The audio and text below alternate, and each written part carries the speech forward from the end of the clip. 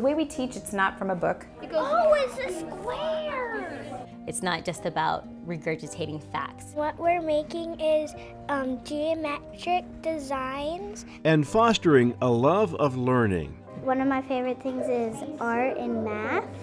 This is Phoenix Learning Center Encinitas, a campus of roughly 275 kindergarten through 8th graders. Differentiated learning is at the core of the educational approach at Phoenix, where every student is taught using California's Gifted and Talented Education, or GATE standards. Our lessons are going to be created by the teacher based on the children's interests, learning styles, and abilities with our background knowledge of GATE. So depth and complexity, critical thinking, creative thinking, all of those things we get to use to create our lessons.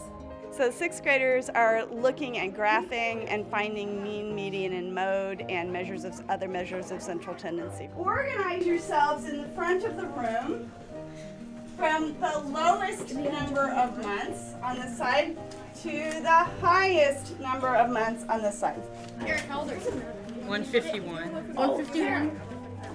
So as much as possible, we do group interactions. We try and have them find real-life applications of things that they're doing, and we try and have them help each other out and learn strategies from each other as opposed to me teaching them how to do things. I really like that we can be creative with our projects and everything, and because the class sizes are so small, the teachers really get to know us and they know how to push our learning and make us go more in depth. My older son would never have gone into honors classes if he had not come here. Sandra Perea says both of her sons have been pushed to excellence by their teachers at the Phoenix Learning Center Encinitas and have come to expect more from themselves as a result.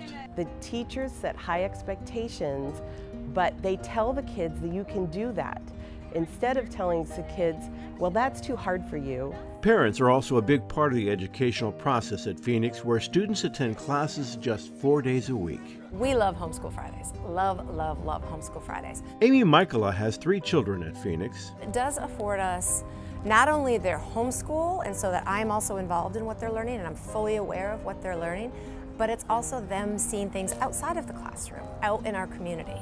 They really think with more breadth and depth than normal schools require them to do. Exposing children to depth and complexity and acceleration and novelty is good for every child. I want our kids to leave us as lifelong learners. The teachers are wonderful. The sense of community here is amazing. There is nothing I don't love about this school. For JCS Phoenix Learning Center Encinitas, I'm Leonard Villarreal.